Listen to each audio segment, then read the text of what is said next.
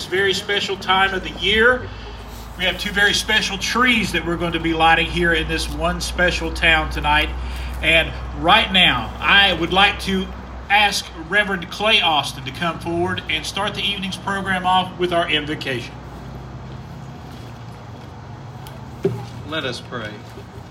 God, we give thanks that in this occasion we can gather together as fellow citizens, as believers, as those who care for one another and care about the causes that bring us together. We give thanks that you are in our midst. We ask the blessing of your presence. Watch over us this evening and watch over this country in this very important time. In the name of our Savior we pray. Amen. Amen. To start off with just a couple of announcements. If you had placed an ornament on the victim's wreath before, they have those ornaments at a very special table right over here. We encourage you to step over there and pick those up. And also we want to thank the Blountville Rutan for providing the victim's remembrance tree for this evening. And right now I'd like to welcome Sullivan County Mayor Richard Venable to the podium for a few words of welcome. Thank you, Chris. It's my high honor, quite honestly, and pleasure to welcome you here tonight on behalf of the people of Sullivan County. I know you're all probably Sullivan Countyans. This is one of the greatest turnouts we've had, and we appreciate your being here. I'll take very little time in saying that we've got a great program for you tonight. We've ordered good weather for you tonight, and we've got a lot of good things that will happen shortly. So right now, we're going to get to one of the main events of the night, and I'm going to ask Senator John Lumberg, who you will hear from later, to join me as we light the Christmas tree, the Sullivan County Christmas tree, and continue on the tradition. Probably a 240-year tradition, because that's how old our county is this year. So, Senator Lumberg, if you'll... You're going to count down? I'm going to count down. He's got his hand on the switch. So we'll count down from 5. If you want to join me, please do. 5, 4, 3, 2, 1.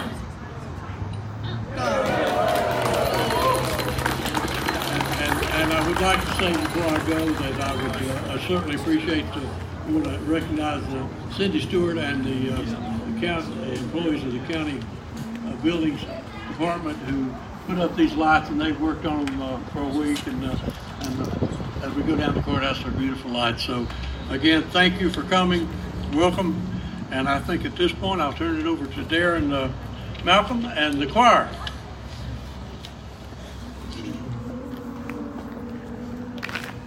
Helpless and hungry, lonely and afraid, wrapped in the chill of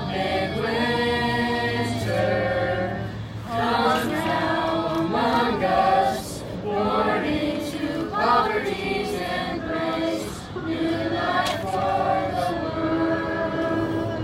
Who is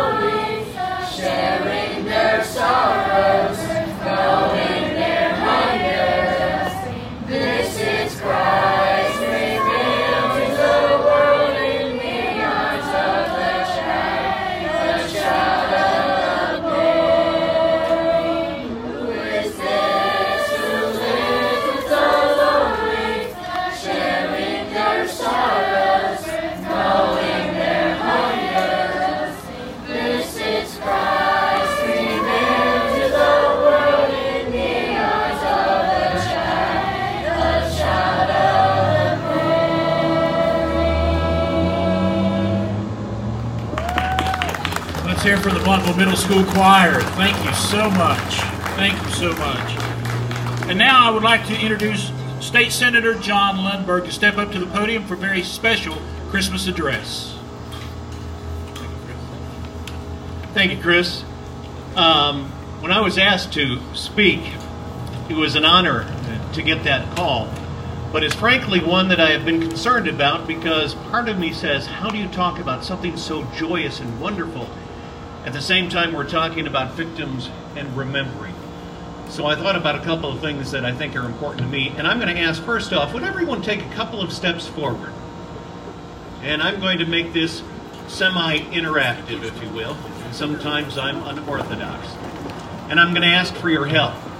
If all of you would look to the person next to you and grab their hand, across the board, everyone,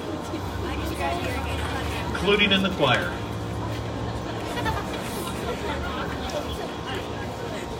And this is not a sad time, this is a joyous time. You've gone through the sorrows, you know those. But for the victims and whose tree this emphasizes tonight, I want you to know that we are all part of your family. We celebrate the season of birth of someone who brought the Holy Spirit into all of us and made us all part of one singular family, and we are all part of your family. There was a verse that hit me, 2 Corinthians. Therefore, we do not lose heart, though outwardly we are wasting away, yet inwardly we are being renewed day to day. For our light and momentary troubles are achieving for us an eternal glory that far outweighs them all. So we fix our eyes not on what is seen, but on what is unseen, since what is seen is temporary, and what is unseen is eternal. So for those of you who are here, who are remembering, know that we all remember with you, and we are all part of a greater family, and the bond is very secure. Thank you, and Merry Christmas.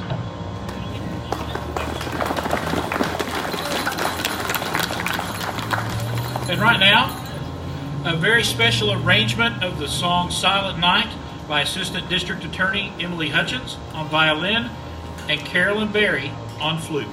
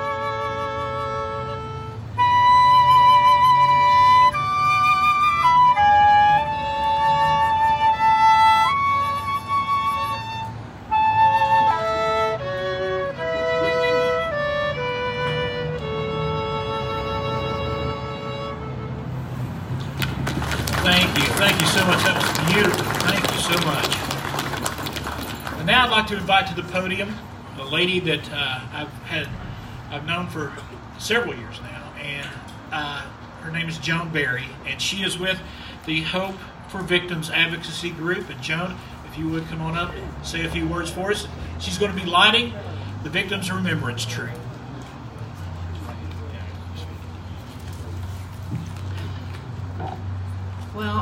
First, I would like to thank you all for allowing us to be part of this celebration at Christmas time and letting us be here to remember our loved ones.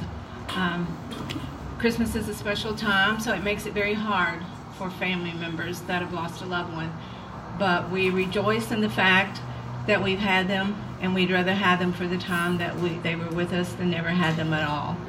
And I just want you to know that the power of prayer has meant so much to all of us in this time of year. So I'd like to wish you all a Merry Christmas and enjoy your loved ones. Have a wonderful Christmas and be thankful for everything that we have, and let's remember the reason for Christmas. Thank you. And now Joan will light the Victims' Remembrance Tree.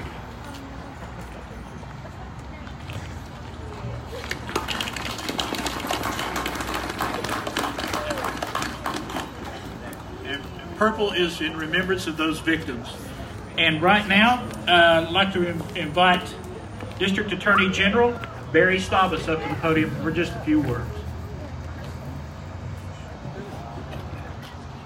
I would like to thank everyone that's been a part of this, that's made this such a special moment, for the lighting of both trees, but particularly for me, the victim tree. And I really appreciate the families that have lost their loved ones so senselessly here in Sullivan County, that have come out on a cold night to remember them, to honor them and to love them.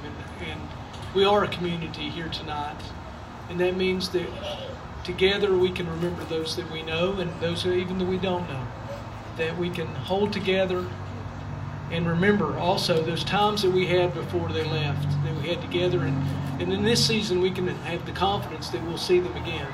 And so I'm so glad to be here tonight to witness the families as they honor their loved ones by putting the ornaments on the wreath. So thank you for coming out, and thank you for allowing me to be a part of this. Thank you, General Staubus. Now we're coming to the part where if you have an ornament that you would like to place on the Victims' Remembrance wreath up here, we would encourage you to come forward at this time to do that.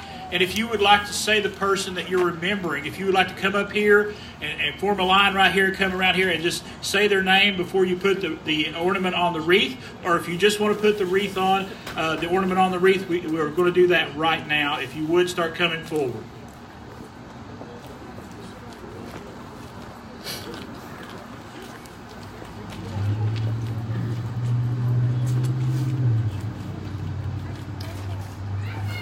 For my daughter, Margaret Cheyenne Buck.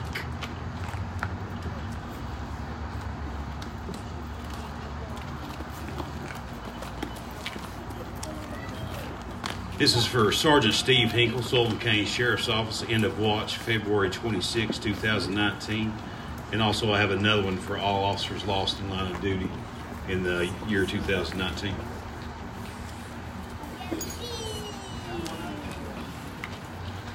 Officer Mark Vance, Bristol, Tennessee.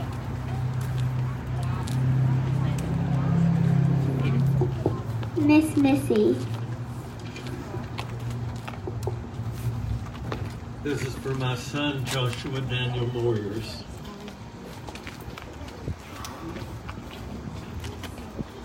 For my father, Barry Myers.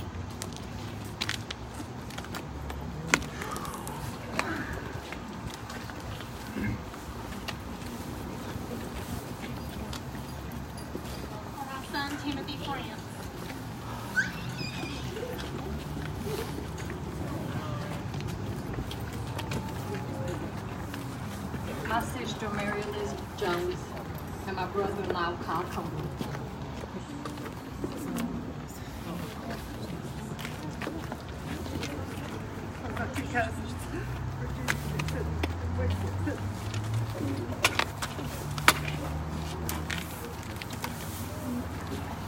My husband, Mike Locke.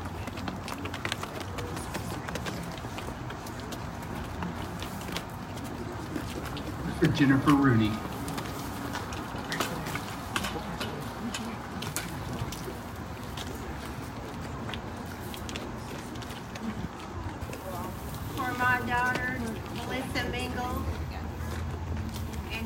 mother.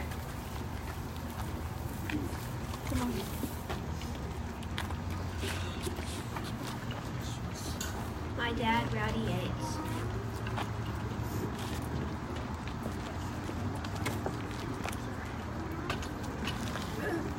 My granddaughter, Addison Alexis Kane.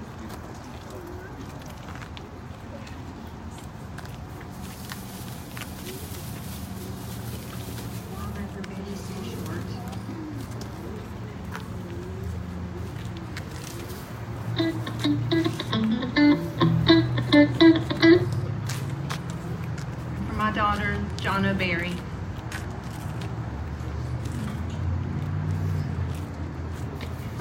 My mommy, Tiffany Moore.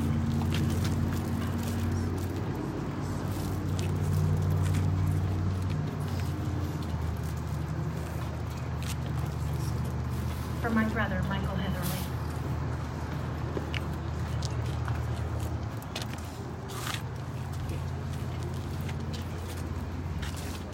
If there's anyone else that would like to come forward, feel free to come forward at this time. We'll take a few moments so they place the ornaments on the wreath.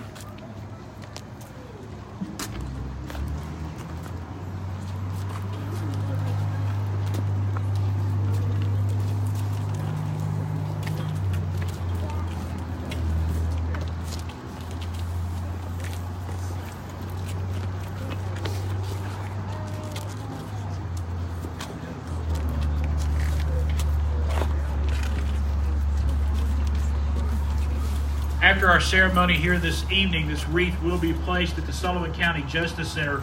Well, it will remain there until January.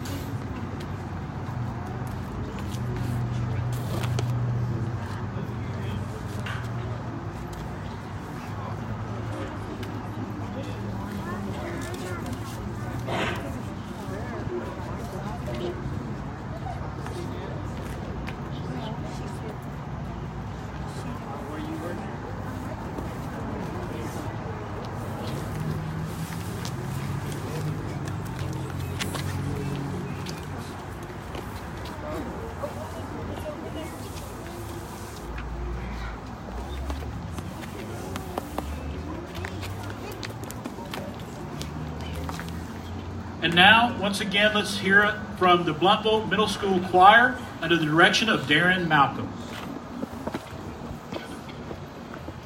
Mary, did you know that your baby boy would one day walk on water? Mary, did you know that your baby boy will save our sons and daughters? Did you know that your baby boy has come to make you new? The child that you deliver will soon deliver you. Mary, did you know that your baby boy was tied to a blind man? Mary, did you know that your baby boy would calm the storm with his hand? Did you know that your baby boy has come to angels' trot? When you kiss your little baby, you kiss the face of God. The blind will see, the deaf will hear, the dead will live again. The lame will leap, the dumb will speak, the praises of the Lamb. Mary, did you know that your baby boy is the Lord of all creation? Mary, did you know that your baby boy will one day rule the nations?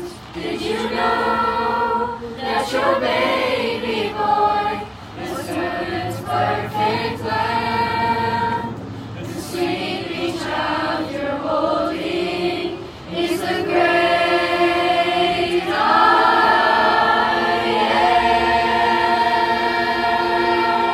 am.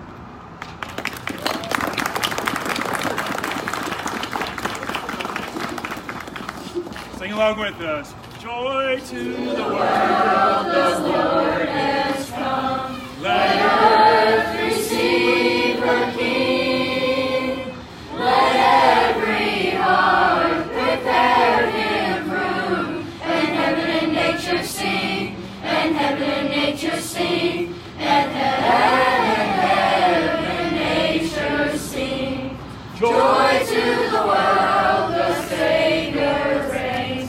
Let them their songs employ, while fields and floods, rocks, hills and plains, repeat the sounding joy, repeat the sounding joy, repeat, repeat the sounding joy. He rules the world with truth and grace, and makes the nations prove the glories of his righteousness, and wonders of his love, and wonders of his love, and wonders of his love.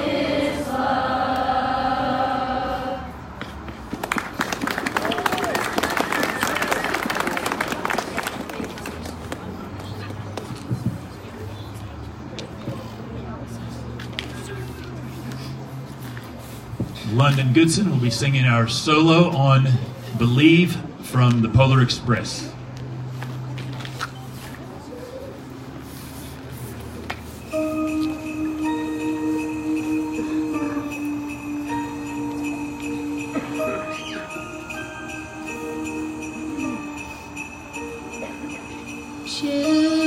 Children sleeping, snow is softly falling.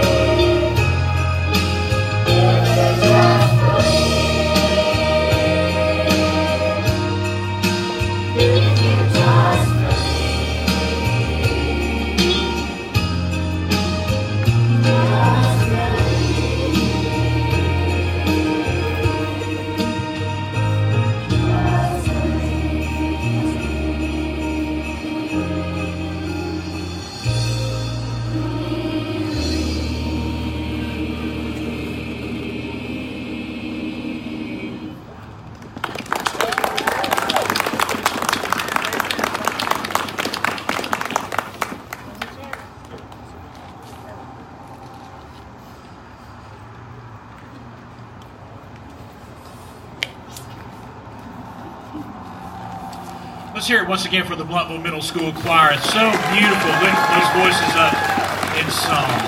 Thank you so much. Thank you so much for being here, everyone. I want to ask Reverend Clay Austin, pastor at First Baptist Church here in Blountville, to come forward once again for a closing word of prayer. And as we pray, we're reminded that the world is a broken place, but God had a word for people who live in a broken place as we pray. God, we give thanks that your word says that you loved us and this world so much that you sent your Son for all who are lonely, for all who are living in the midst of broken hearts and lives.